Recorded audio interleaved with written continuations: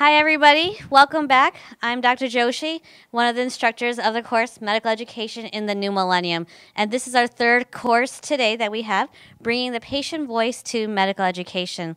I'm excited to announce that we have two Ignite speakers today. The first one is Anna Clemenson. She's currently completing her nursing degree at Duke University.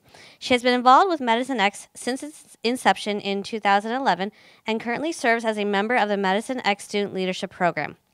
We also have Ryan Pryor, who is a journalist and nonprofit director interested in the intersection of complex disease, molecular medicine, and bioinformatics. Ryan's special interest is in severe neuroimmune conditions like chronic fatigue syndrome, which he had contracted in 2006. He's writing on healthcare, has appeared in USA Today and in the Daily Beast, and he is currently directing a feature-length documentary titled The Forgotten Plague. But first, we'll have a short message and then resume. Welcome to Medical Education in the New Millennium, a new course from the Stanford University School of Medicine. This interdisciplinary course is produced by Stanford Medicine X and features talks from thought leaders and innovators from medical education, instructional design, cognitive science, online learning, and emerging technology. Over the course of 11 weeks, we'll consider how to build educational experiences that address the unique learning preferences of today's millennial medical students and residents, address gaps in the current medical education system, and explore what might be accomplished when all healthcare stakeholders are included in the conversation. If you are joining us for the first time, a quick reminder that there's a simultaneous conversation happening on Twitter right now using the hashtag MedX. Christopher Snyder, otherwise known as I Am Spartacus, is the in-class moderator for today's program and will be taking questions from social media. So please make sure to start up your Twitter client to join in the online conversation and interact with today's speakers. Please also make sure to like our Facebook page at www.facebook.com/Stanford Med X. Please note, you are watching a live online program and there is a delay between real-time events and the live stream you are watching. Tweets from our in-class guests will appear before you see the real-time events they are tweeting about unfold on the video live stream. Okay. Hi, my name is Anna Clemenson. I'm currently a nursing student at the Duke University School of Nursing, and I'm going to tell you a story today about hearing voices. So a part of our mental health course is we did this simulation called Hearing Distressing Voices. So we're all told to report to the nursing school sim center in our scrubs with a pair of headphones, and no one's quite sure what's going to happen. So we get there, and we're told, you're each going to get a little audio file on a player, and you're going to stick in your headphones, and we're going to have you rotate through some stations and do some tasks, all while hearing distressing voices. And this is meant to simulate what a patient who has schizophrenia goes through. So we put our headphones on, and I go to the first station. And so the first station is kind of this throwback, and we're told to sit down. We have this bucket of beads and these little patterns here. And we're told, you know, here's a picture of a pattern, and we want you to recreate it. And so I put my headphones on. I say, OK, we're going to go do this. And the headphones come on, and the first thing I hear is some kind of Motown music. And we all kind of look at each other and laugh a little bit, and because we're not quite sure what to expect. And I kind of think to myself, you know what? I listen to music when I study. It's maybe not going to be so different. We'll see. And then I start to hear voices. I start to hear voices that are angry, voices that are aggressive, voices that are paranoid, voices that are upset. They're coming in my left ear and my right ear. Sometimes multiple ones are talking at once. Sometimes it's just one at a time. And they're angry. Some of them are swearing at you. Some of them are telling just horrible things to you. There's one lady who I end up looking for the entire time, and I hear her voice in my ear, and she's telling me that it's going to be okay. And throughout the entire simulation, she was that kind of island of peace through all this kind of going on. And I started to think to myself, it's going to be a lot harder than I think. So I'm going through the little pattern that I have. It's a pattern of a flower. And I start, building the beads in. And then the proctors come around. And this is when I realized this is not just an internal simulation, it's an external one as well. Because the proctors come around, and they dump all my beads out on the table, and they tell me I'm doing it wrong, to start over. And they do that to everyone. And it starts to feel very frustrating because I feel very isolated. I don't know what's going on, and I feel out of control. However, the most impactful part of the simulation is we had to do kind of a mock ER visit. So we go to the station, and I have an ER intake form, and I kind of fill out why I'm here and all these things. And then I get called in, and I sit down to talk to an ER nurse practitioner, and she starts going through this form with me. And she starts asking me questions, and it starts to get even harder because half my attention is now on these voices that I keep hearing all around, and half my attention is trying to talk to her, but also trying to make it seem like I'm not hearing other things. And then she starts asking me questions like, I'm going to have you start at 100 and count backwards with serial 7. And that was very hard because it's tough to concentrate but also pay attention to what was happening. But the hardest thing, and probably the most impactful part of this experience, is when she said, I'm going to tell you an abstract phrase, and I want you to describe to me what that means. And so she goes, tell me what it means when I say, a rolling stone gathers no moss. This is hard enough already to describe, but it's even harder. And I will always remember that as I open my mouth to try and tell her about it, the angry voice, the guy who's really upset, he's swearing at you, he's telling you awful things, he starts yelling on my left side. And instinctually, I turn to the left because that's kind of what we do when we hear someone talk to us. We turn. And in that moment, I start to panic because I know what this looks like to this lady that I'm talking to, that I'm turning and I'm not paying attention and she's just waiting for my response. And again, I start to feel that panic and I say, well, I can't tell her that I'm hearing these voices. She's going to think I'm crazy. You know, she's clearly not hearing them like I am. And kind of what do I do? And there's that kind of loss of where do I go from here? And so that was the end of the simulation. And we talked about it, and it was created by this lady named Pat Deegan. She's a clinical psychologist, but she was also diagnosed with schizophrenia when she was a teenager. And part of her advocacy work was to develop this simulation so that people who worked in healthcare or other people by proxy could understand what is it like for someone who actually, hears voices, so you can experience too. And I thought this was, when learning upon the topic for today, I thought this was an excellent way to talk about bringing the patient voice into education. Because I think in the end, what it taught us was how to empathize. Because, in class we talk about this is how someone, we talk about if a patient has schizophrenia, this is how they'll present. These are the symptoms that they'll have. But this simulation enabled us to feel the feelings that people would have, for that brief period of time in relation to those symptoms. So I think that this is really the value of bringing the patient voice into medical education, because the patient experience in their own conditions is invaluable. Thank you.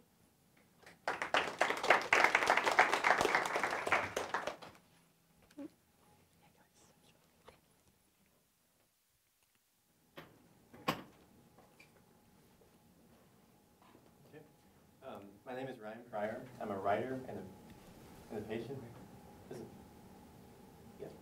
Okay. I'm a writer and a patient who turned into a filmmaker and an activist. My story begins October 22nd, 2006. I came home from high school when I fell asleep and slept for 16 hours straight.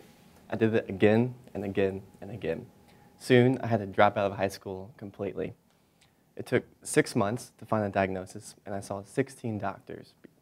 And meanwhile, I couldn't participate in any of the normal high school activities. The diagnosis was chronic fatigue syndrome. Worldwide, the disease is called myalgic encephalomyelitis, which means a painful inflammation of the brain and the nervous system.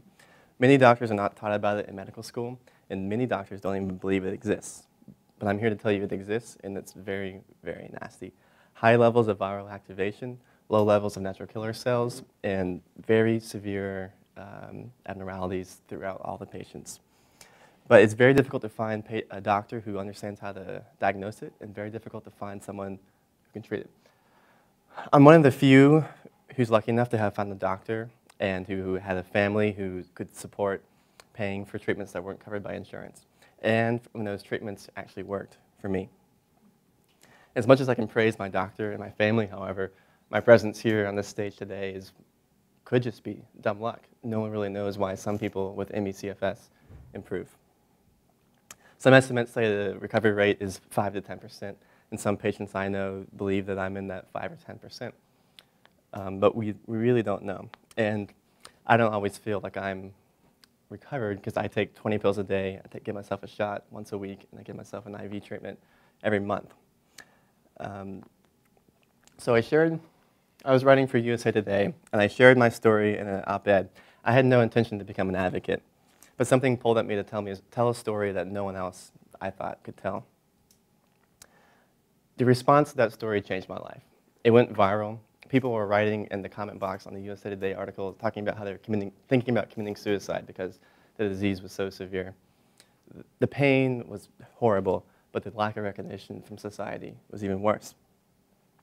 So I had one foot in the world of the healthy, and I had one foot tapping very, very impatiently in the world of the sick. And if treatments don't improve, I'm sad to say that I'll never have a cure, let alone most other patients.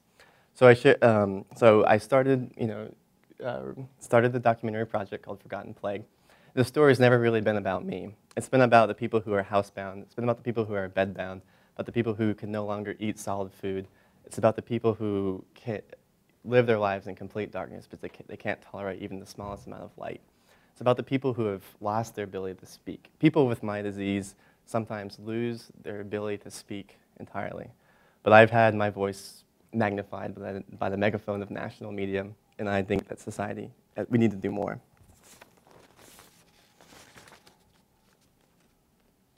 This is a patient named Whitney Defoe. He lives in Palo Alto, about a mile from here. His father is Ron Davis, a professor of medicine or genetics here at Stanford, and is one of the people that helped create the Human Genome Project. They have access to some of the best doctors in the world who treat ME/CFS here at Stanford. But Whitney has lived the last year and a half. He hasn't spoken a word in the last year and a half. He hasn't left this room in the last year and a half. And we learned recently that he would have to receive all of his nutrients only through an IV port in his arm like that. Stories like Whitney's are the ones that matter most. And this is why I believe this is one of the great underreported medical stories of our time. It's inexcusable that the disease can be so severe, and yet 1 million Americans have it, and 20 million people worldwide suffer from it, and the NIH only supports $5 million a year in research. We have to change that. So we're doing a down payment to start changing that. This is our film will debut in 2 weeks at the Chinese Theater in Hollywood. This is the same theater where Star Wars and Wizard of Oz also debuted. The film, the debut will mark the beginning of the End ME/CFS project, which will be led by Whitney's father, Ron Davis. It features 2 Nobel laureates on its scientific advisory board. One of those is Jim Watson, who won the Nobel for discovering the structure of DNA. So how does this relate to medical education in the new millennium? Our film will be a mainstream release, but will also be used as a tool to educate doctors about this disease. William Osler is one of the great scholars of medical education, and he talks about the incredible importance of just listening to patients.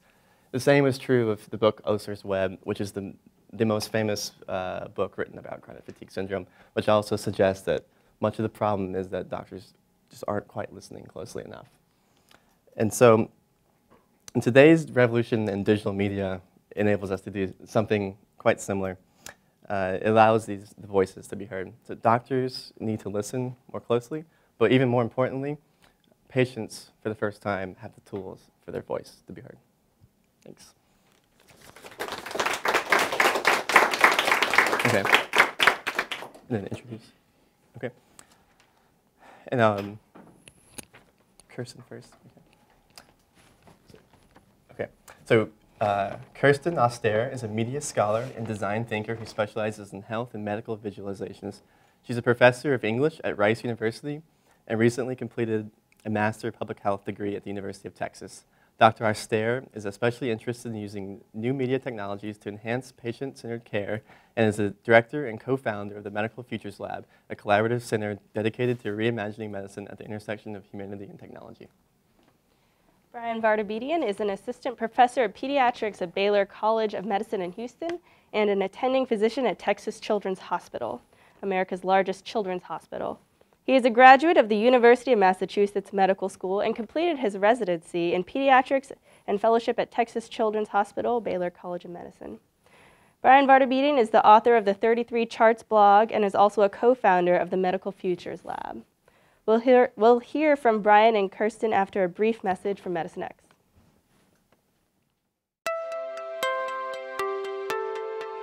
In 2015, Medicine X will be launching a new program called Medicine X Ed.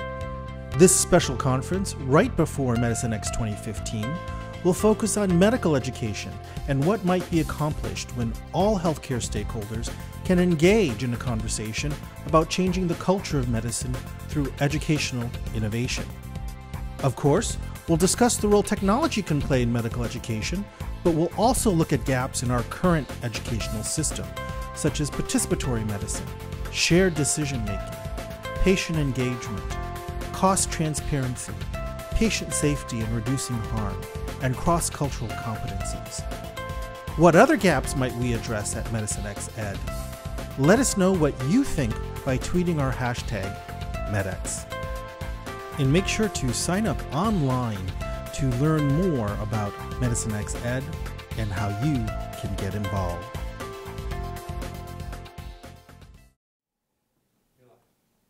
Thank you. My name is Brian Vardabedian. I'm from Baylor College of Medicine, and I'm really excited to be here this evening. I want to thank Dr. Larry Chu for inviting us to come and be part of this exciting course. Kirsten and I are excited to be talking about the patient voice.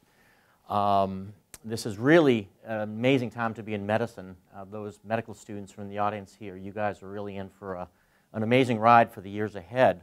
One of the challenges we're facing, though, is despite all the advances that we're currently seeing in medicine, medical education has yet to catch up.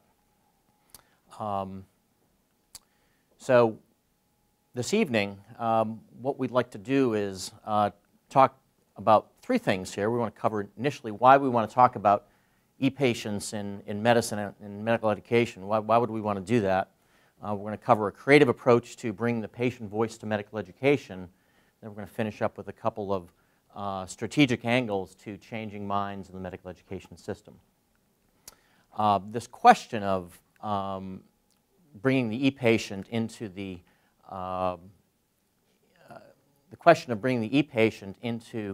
medical education is kind of an interesting question. When Dr. Chu presented it to us, I thought this is kind of a crazy question, because isn't the patient voice already part of medical education, or shouldn't it be part of medical education already?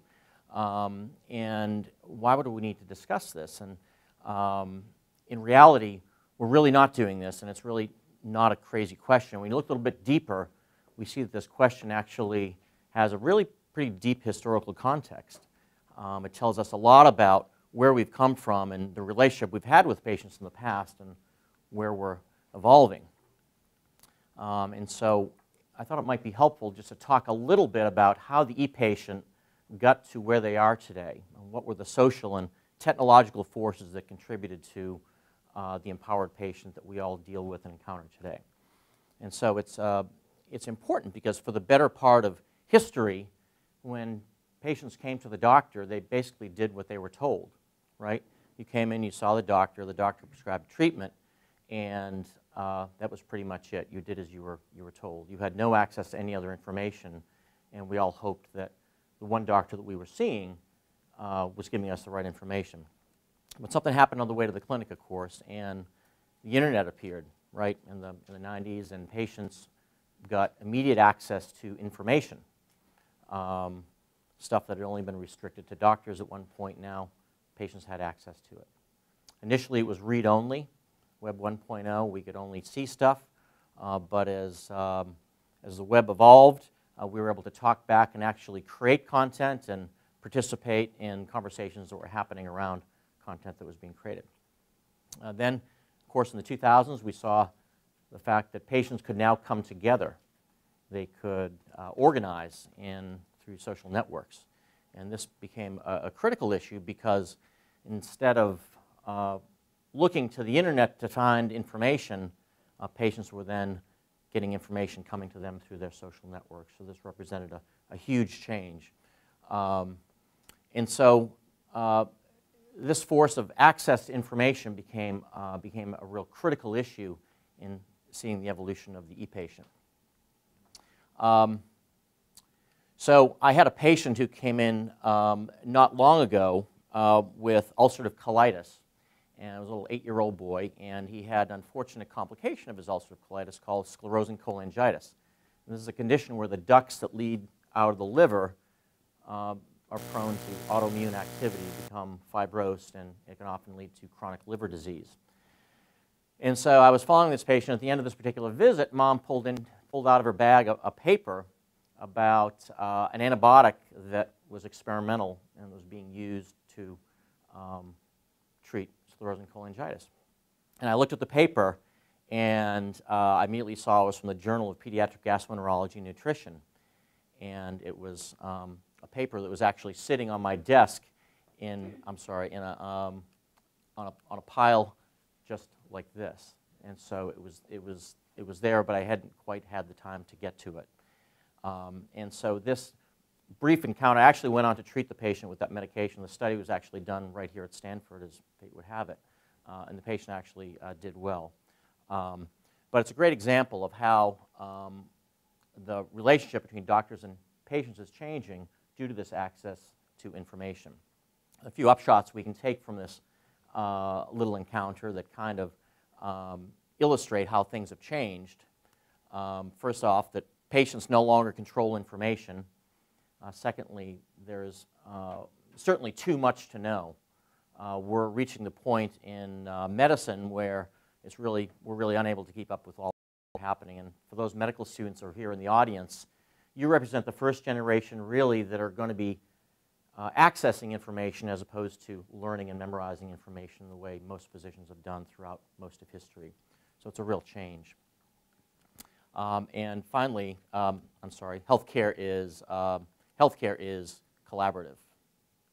Sorry, let me get that. So as we can see here, there's been a real shift in the relationship that doctors and patients share. We had the paternalistic relationship that we were so used to for hundreds of years, and that has actually been changed to a relationship that is more egalitarian and more patient-centered. Beyond that, we actually have a new player, which we've talked about, which is the information that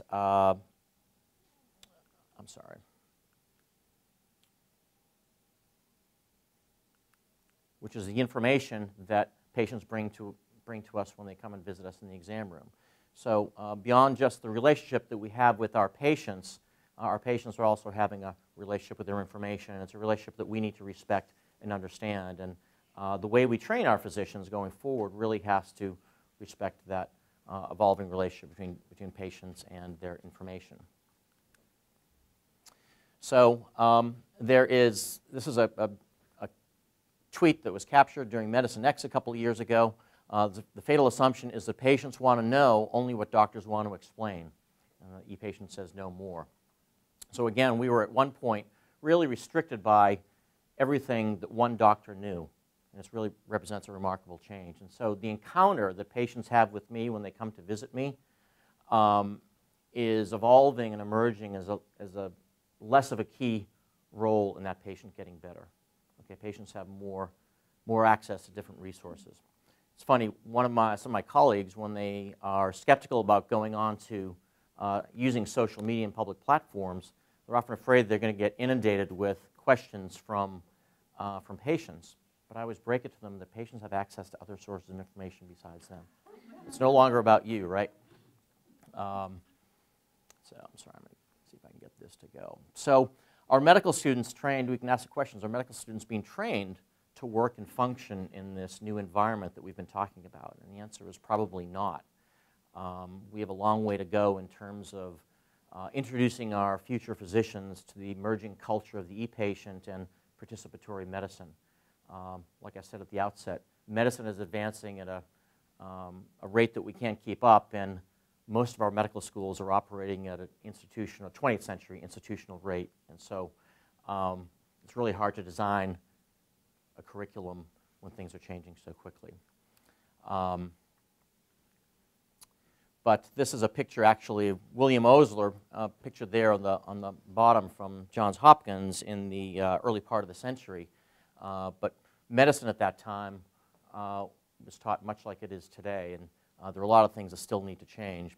So why has medical education been slow to integrate the patient, or the patient voice rather, into medical education?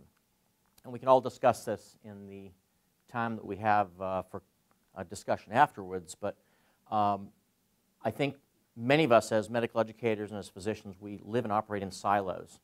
Again, bringing back to my experience of doctors who get on to public platforms, they really like to engage with other doctors. I think this is a huge mistake because I think a lot of the solutions to the problems that we face as physicians and in healthcare as a whole exist outside the silo of medicine. Okay, we really need to bust those silos, much like we see happening here at Medicine X. Traditionally, medicine has been disease-centric. The first 2 years of medical school, students spend a lot of time really focused on specific disease processes that sort of ignore the specific needs of the patient. Once they get into the clinical years, things tend to be more clinically and doctor-centric. Innovation has been challenged by regulation. Okay? Even if a medical school really wanted to have an innovative curriculum that integrated the patient voice, there are real restrictions by regulatory bodies to teach students in a certain way. And so that represents a real challenge for people who want to innovate. And of course, in all fairness to our medical schools, the e-patient movement is really a relatively new phenomenon. In the scheme of history, this is all very, very recent.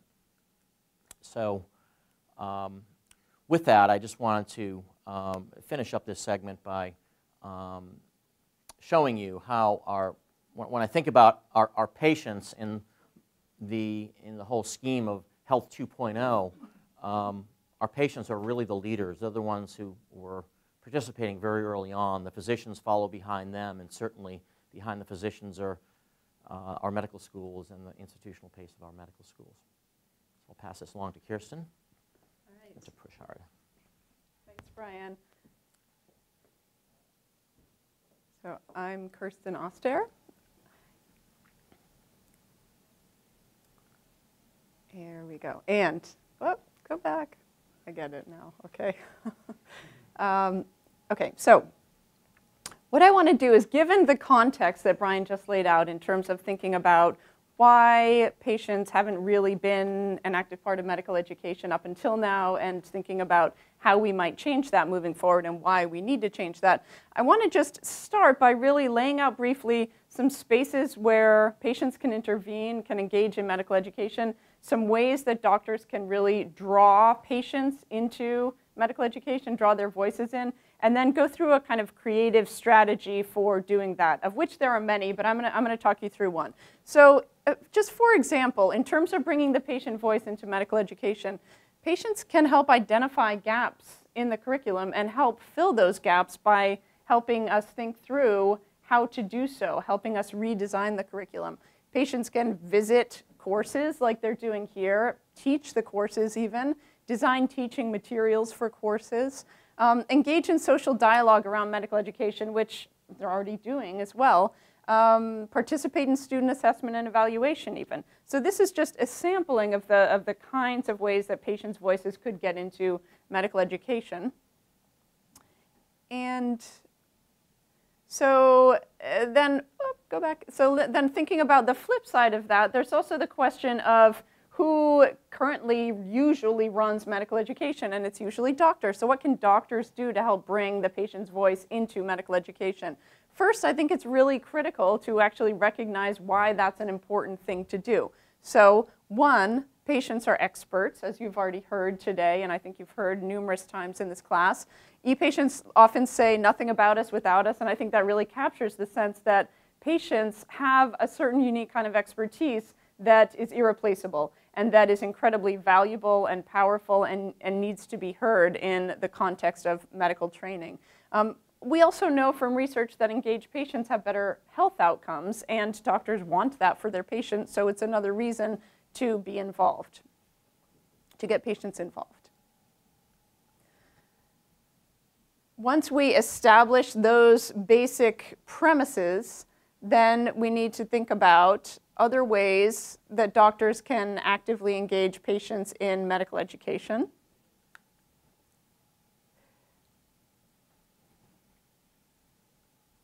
Okay, such as seeking out e-patients, connecting patients with each other. Here we go.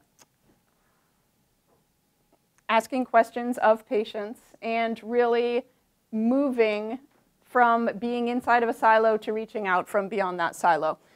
Of course, we can also leverage existing tools. So I wanted to put this up here. This is a tweet from just last week by one of our former students, Amal Utrankar, who's now in his first year of medical school at Vanderbilt. And he commented that in his pathophysiology lectures, when he goes on Twitter and searches for patients who are talking about having the different diseases that he's learning about in these classes, it really humanizes the content. Now, this is a perfect example of leveraging existing tools because those voices are all already out there, and any medical student, any doctor, any student of any kind of health profession or anything can go on and do what he just did. So it's a really great example of an easy way to get patient voices more into the dialogue in a way that is not done that much yet, and that really needs to be done more.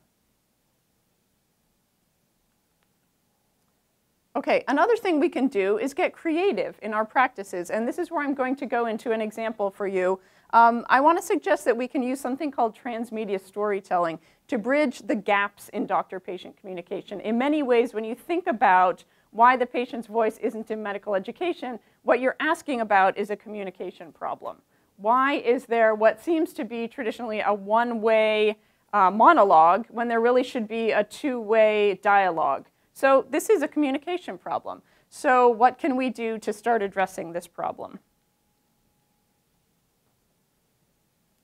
Okay, so transmedia storytelling is telling a story across multiple platforms, such as those listed here: novel, movie, website, game. This is something that Hollywood does. If you picture any of the latest blockbusters, Batman, Spider-Man, these kinds of movies, you can see how, you know, they have toys, they have action figures, they have games, they have websites, and all these other things. So on a very basic level, it's telling a story across multiple platforms.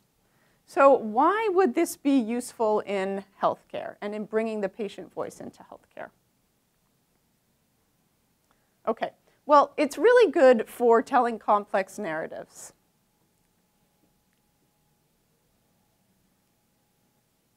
With multiple storylines. Okay. It's really good for stories with large casts of characters, and it's really good for stories with numerous settings. So if you picture a story that develops across all of these different platforms, one of the things that those stories do is they develop different parts of the story, different characters, different settings in these different domains. This is very much like what you hear many e-patients with chronic diseases talking about. Their lives are full of very complex storylines. There's a huge cast of characters, including their doctors, other kinds of healthcare providers, their caregivers, their family members, all these other people. It takes place in numerous settings, and it's all totally disjointed. And what people really want is to pull all of those strands of their lives and their experience together. So, okay. So how can transmedia storytelling help us bring the patient voice into medical education? One of the things that doing this across multiple platforms can do is capture a 24/7 kind of 360-degree experience. So you actually bring together the different parts of a patient's experience. It can help you translate data into words and images and sounds so that a patient doesn't feel like they're only their lab values. It can help you engage in imaginary world building so that you can relate to the experience that patients are having. And it can help offer a kind of multi-dimensional framework for hearing the patient's point of view. So let's see what this might look like. Okay. First step, you have to identify a gap in doctor-patient relation. doctor-patient communication, okay? So as an example, I want to just mention something that came up in the first class here when Britt Johnson came, and she mentioned how her doctor often doesn't know what her pain feels like. So how to start addressing this? One thing I want to suggest is that we can do things with words. So you mentioned analogy earlier. Words are a good way to help understand what someone else means by actually playing with words and understanding with them what they're talking about when you hear them say something.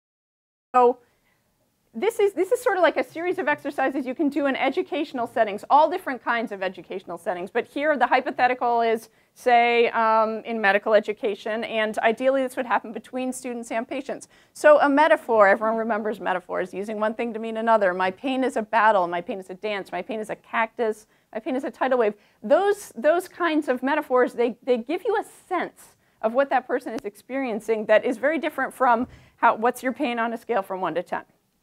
Okay, simile, it's like a metaphor, but it compares two things using like or as. I can't resist because this is my favorite simile. Getting a mammogram is like making a panini with your breast, which is true. And it also really evokes what that might be like. And an analogy, these are both analogies, metaphor and simile, and analogies can be just more extended comparisons that kind of imply a logical argument. So often we talk about the human body as a machine, and it implies all kinds of things about how the different parts of it work in relation to each other. And analogies can be visual as well. Okay, so some exercises that you can do with that, I'll just let that one go, is you can think about, you think about the problem, the communication problem you started with. You know, my doctor doesn't understand my pain. Come up with 10 metaphors. My pain is, come up with 10 of them. And do that with similes too. My pain is like, just as a way to start building up ideas for what this process might look like in terms of using language to share understanding. Another step, doing things with point of view. That's what POV stands for, point of view. How does a story change when it's told by different narrators? So if you tell a story in the first person, you use I. I am experiencing joint pain. I feel this way. I feel that way. When you tell that story in the second person, you use you. You need to decrease your medications. You might want to move more. You might not be getting enough sleep. In the third person, you have he, she, it, the patient complained of shortness of breath, the patient did this, the patient did that. So you can tell the same story from all three points of view, and you get a really different sense of what is actually going on in that experience when you do so. So an exercise that you can do with this is you can have a specific communication problem that you have identified, like my doctor doesn't understand my pain, and describe that from all three points of view. First, tell it in the first person I as the patient or perhaps a caregiver, then tell it in the second person as the healthcare provider, and finally tell it in the third person as a case report in that very distant objective language, and see what gets lost and see what gets added from these different perspectives. Okay, so final step, doing things with pictures, starting to kind of visualize all of this. Now, let's think about how visual representation of a problem really changes our way of understanding it. You might ask yourself, what does the problem look like? What are its most salient features?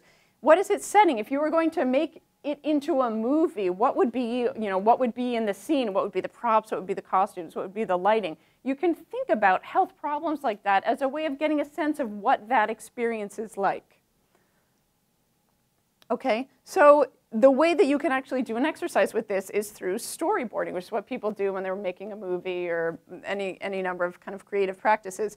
And you can do, I want to emphasize, you can do all of this stuff digitally using tools that we have now, but you can also do it analog. And it's important, of course, when bringing the patient's voice in to remember that not all patients' voices are really engaged with or that interested in beginning to engage with digital media. If you think about the aging population, they may be much happier drawing things and writing in paper, and that's totally fine. You can do all of this stuff both ways, but sketch out what the problem is in pictures with captions. Maybe it's a day in the life of, and draw what that looks like. Or you could do the same thing using tools, digital tools we have, photos, tweets, pins, video, and make it a storify. This is a tool that we have. So when you do all of these practices together, to go back to this question of how bringing the patient voice into medical education is a communication problem, you can think about the kinds of skills that you are cultivating by doing this. Hearing nuances of language, using metaphor and simile and analogy cultivates listening skills, which is a critical skill in communication, right? And you have to be able to hear the patient's voice. If the patient's voice gets into medical school but no one's listening, then it's not going to make a difference. The ability to shift point of view is critical for empathy. You have to be able to have an understanding of what someone else is going through to empathize with them, which is a critical skill in doctoring. And then seeing the problem in the daily life context through storyboarding really helps with the overall process of understanding through narrative what someone is going through, which is a core feature of communication. So I want to just suggest that if we cultivate these skills in educational settings, in medicine and healthcare more broadly, we can then provide future doctors with the tools to really engage the patient voice on a whole new level and continue to refine those skills as they move forward into their clinical practice. So I'll hand it off to Dr. V to wrap it up. Yeah. All right. So Eric Schmidt, who's the CEO of Google, suggested recently in his latest book that with greater connectivity will come greater expectations. And we can extrapolate that by saying that with greater patient connectivity comes greater expectations from their physicians. So we really have to do a better job in medical education preparing our students for this next generation of connected patient because they are going to expect it or if not demand it. So what can we do? We opened up by talking a little bit about some of the roadblocks that we face in medical school. Curricula that are tight, regulatory bodies, attitudes and things. There are some things that we can do. One is we can consider grassroots education. And one of the things that we often face in medical education is having a hard time getting into the curriculum. All the curriculum deans at these schools are very, very constrained with all the new guidelines and requirements that these medical students have to have. So providing education regarding the patient voice can happen during brown bag lunches. Grand rounds are a great opportunity for like-minded people to get together and give these kinds of presentations. Educator network, okay, we need to be educating our educators. Remember I mentioned that we tend to, as doctors, live in something of a silo, right? We like to listen to our own people, right? It's a natural thing. We all do that.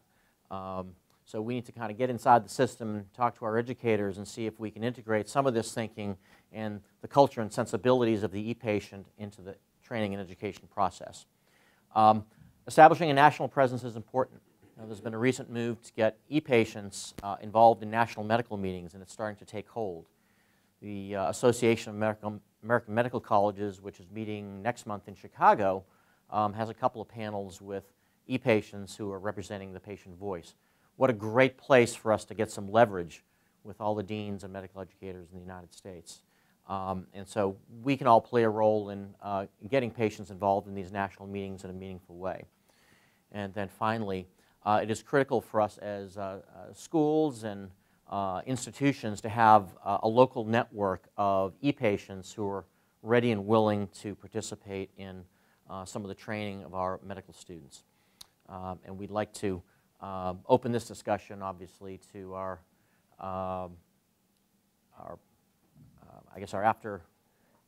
discussion afterwards. Maybe we can come up with some new ideas and things, some different things. Thank you.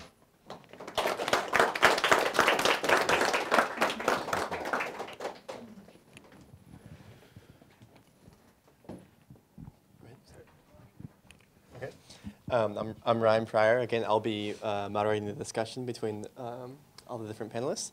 And our first question comes from Twitter, and from Courage Sings, and it says, what about incorporating the patient voice through music? What can be learned through that specific medium?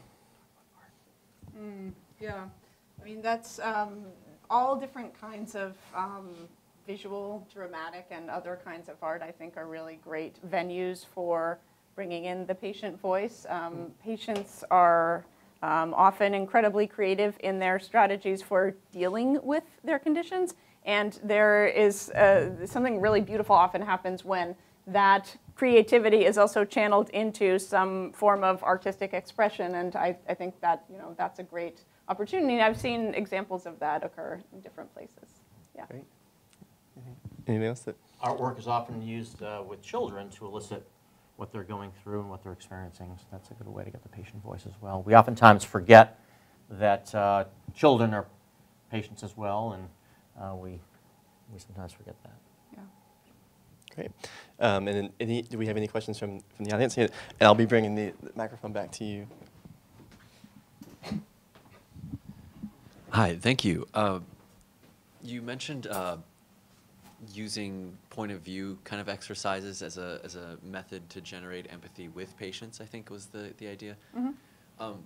I'm really curious, bringing patients into the educational experience is going to have a sort of, there's going to be feedback or bounce back there, and it seems like a wonderful opportunity, or it might be an accident or opportunity, it's going to happen anyway, that patients will be educated about the medical system and stuff. And that's something that I think a lot of people in this class over the last few quarters have been talking about, like, you know, patients are trying to educate themselves, or, you know, you guys all mentioned sort of this idea of, you know, patient networks and things like this. And I'm wondering if those, if there's any examples that you can give or might know of that you can send me to learn more about bringing patients in to share their point of view, but then also having that exercise sort of provide them with a point of view that says, okay, whoa, okay, not that it's right or great or good, but wow, now I really understand why things are happening this way. And it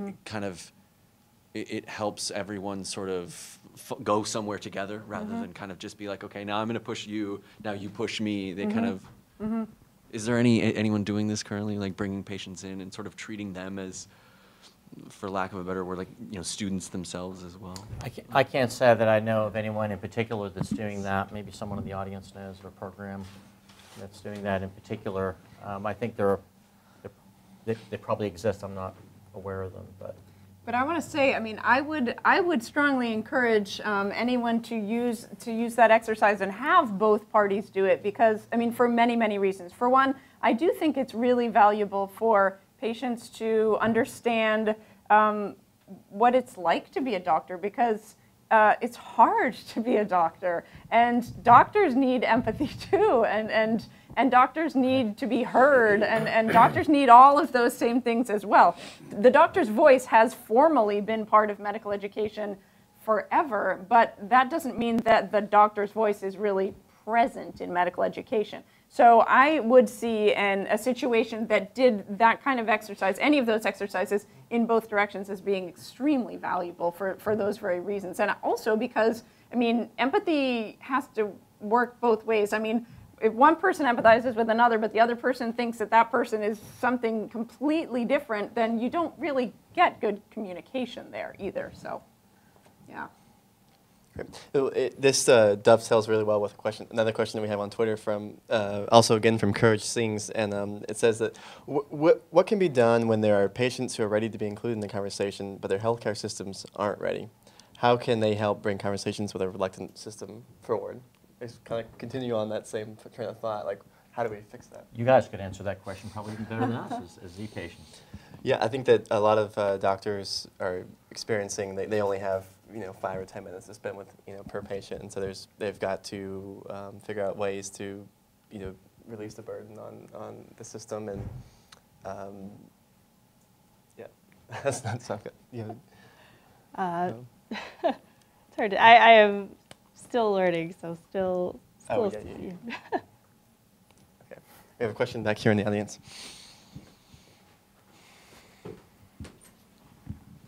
So with the advent of the web, there's a paradigm change in patient-doctor's relationship. When patients has a lot of access to information and knowledge, while doctors' time are constrained. So it's more like a more collaborative relationship between doctor and patients. Someone suggested the first sessions about changing a patient's name to perhaps CareMate. And I suppose in the future, medical students are required to spend time in social media and share their experience, and, because that's where patients are converging and discuss. They have a lot of time in doing research and doing discourse on their own disease. Yeah, I always like to say that I never really understood the patient experience, beyond being a patient myself, until I followed patients 24/7 on Twitter, following someone like Britt and understanding what she goes through, or dying breast cancer patient has been absolutely eye-opening for me. And I can't even remember what it was before I had that experience. I was completely isolated from those experiences.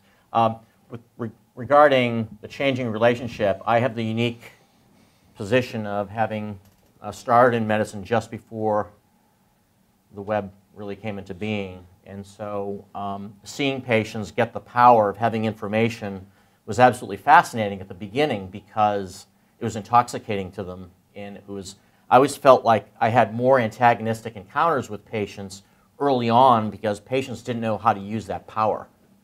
But it's interesting, things have kind of evened out, and as I always like to say, patients have developed a more healthy relationship with their information, like I show on that graph.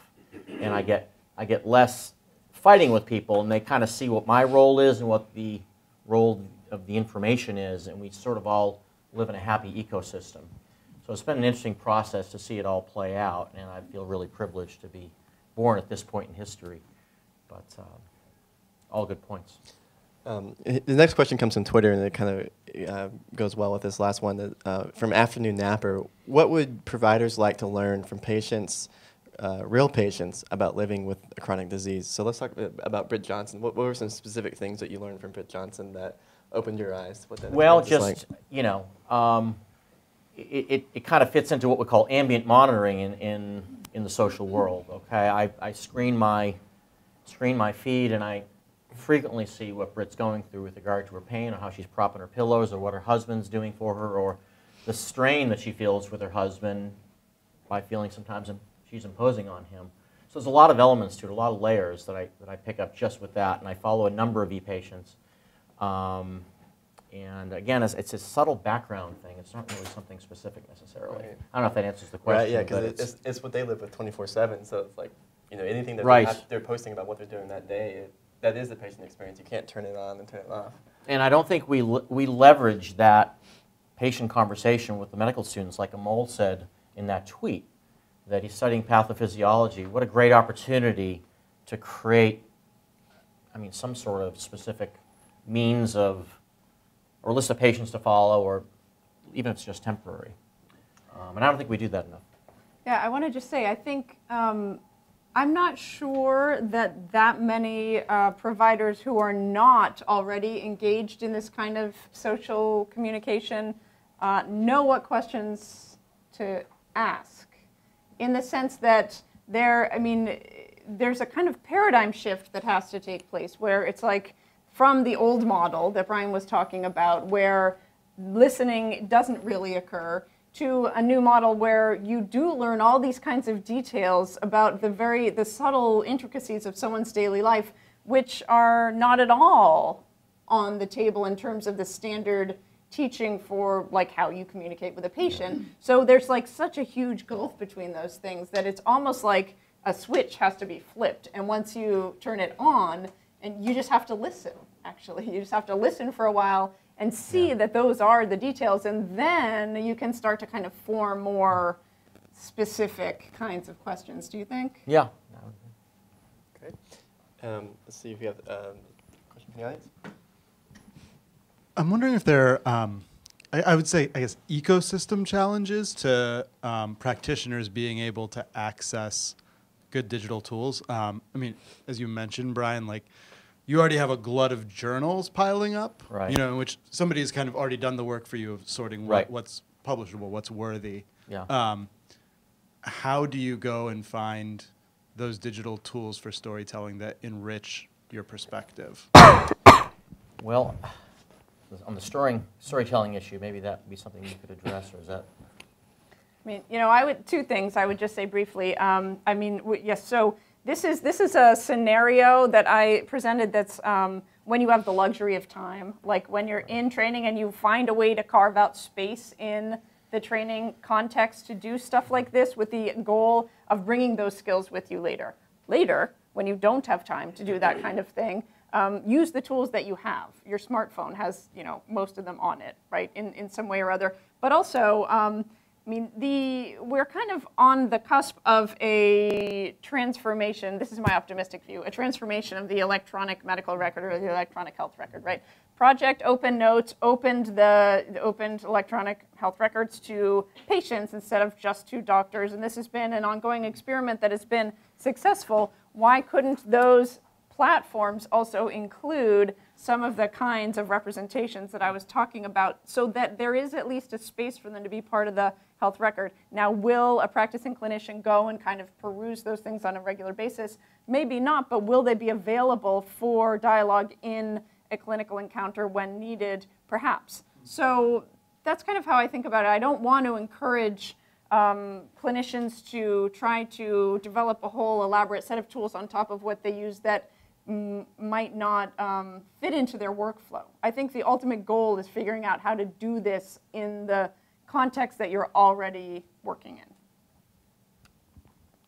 Yeah, and I'll just add to that a little bit that with our patient population, the MECFS, that patients will have the experience of giving literally handing a journal article to a doctor during a doctor's visit, and the doctor just sort of disregards it. And so one of the hopes, part of our experiment at least, is as we accredit our documentary for continuing medical education credit, will that be more interesting or more useful to a doctor than reading a journal article? Will that make it come away in a new way? Because you can't incorporate the patient experience into the medical journal article per se, but perhaps if we mix it up a little bit and do continuing medical education via a documentary vehicle instead, that we'll find out once we do it. Yeah. And there was a few questions from the audience.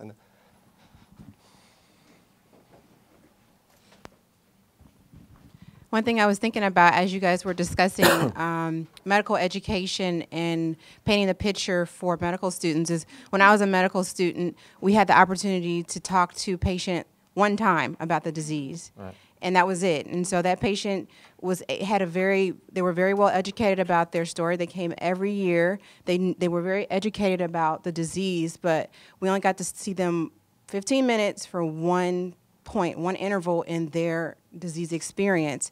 And so I think that there's definitely value in bringing that patient back. Some of them may not physically be able to come to the class, but we have all these social media channels. Right. We can YouTube their experience.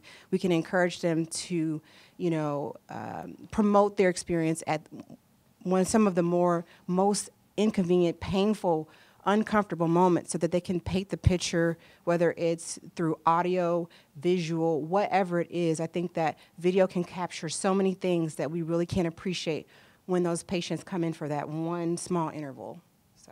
And beyond the ambient monitoring that I talked about, there's also a whole host of, there's a whole variety of blogs and other types of media that patients are creating on a variety of different levels that really create a teaching opportunity, I think, for students if they were leveraged in just the right way. And it's 24/7, and you don't need a patient to come into an amphitheater. Yeah, and I just love that tweet that you guys shared, that the medical student saying that, seeing it on Twitter, humanize it for you. So it's a great study tool. Right. Yeah. If nothing else. Yeah. Yeah. And I think there's one more question in the audience. Does anybody else have something they want to add? Okay.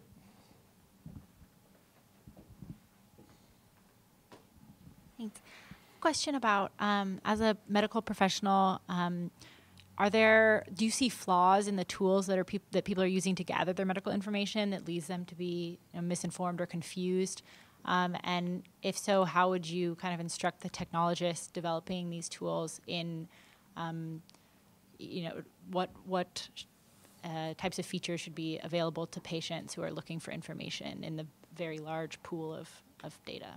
You say flaws in terms of collecting what kind of information? Like, so the patients are going, I don't know if it's a Google search or they're using WebMD or something, and I would imagine that there's a lot of flaws in how these searches are carried out that lead patients to get information they're not able to understand or too much information. Yeah, certainly online health literacy is one of the biggest problems that we face. I was talking all rosy about Google here, but really there are a lot of issues that we face in training our patients rather, or even training physicians how to be literate in the online space is a huge challenge. I know that in my own practice with parents that I see, I know that children with eosinophilic gastroenteritis, the parents are going to search for eosinophils, and we know they're going to see a lot about parasites. And so I always exercise what I call preemptive online literacy. I tell them what they're going to find and what might not be accurate. The other thing we can do proactively is to prescribe links or prescribe resources for patients that we can offer to them, so that we sort of vet those and curate them. Curation is probably one of the most important things that we're going to see going forward that we can do as physicians, pulling together information of all the information that's out there, pulling together the best for our patients. Great, and I think that'll do it. So thank you to our panelists for coming and very informative discussion, and thank you for all the students for coming, and thank you for everybody for tuning in online and talk with us on Twitter. Thank you.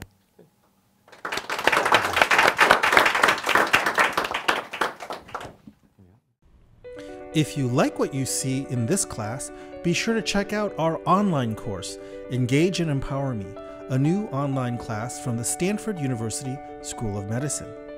We are featuring presentations from patients and experts on participatory medicine. Through this course, we hope to empower you to take part in creating a more inclusive and collaborative healthcare system. The course can be found at class.stanford.edu.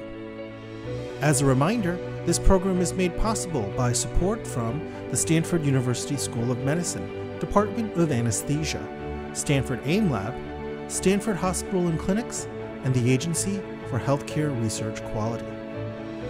If you haven't yet done so, please take a moment to like our Facebook page at www.facebook.com/Stanford Med X, so you can continue the conversation online and stay informed of program updates. From all of us here at Stanford Medicine X, we want to thank you for joining us today and remind you to join us again next Thursday, October 16th at 6 p.m. Pacific Standard Time for another edition of Stanford Medicine X Live, featuring a new class on medical education from the Stanford University School of Medicine called Medical Education in the New Millennium. Next week, we are going to feature Senior Associate Dean for Medical Education at Stanford, Dr. Charles Prober. For all of you out there taking time to tune in with us tonight, thank you for joining us and being part of the conversation. A special thanks to our guest panelists this evening. From all of us at Stanford Medicine X, we'll see you next time.